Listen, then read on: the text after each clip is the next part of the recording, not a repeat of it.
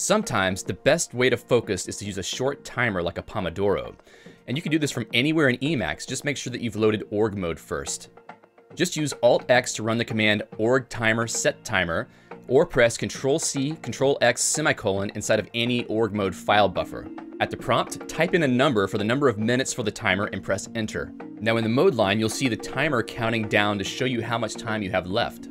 If you need to pause the timer, you can run the org timer pause or continue command. And if you want to stop the timer, you can run org timer stop. And a Pomodoro timer wouldn't be complete without a bell, so let's add one. Just set the variable org clock sound to the path of a .wav file. Now let's run a 2-second timer just to try this out.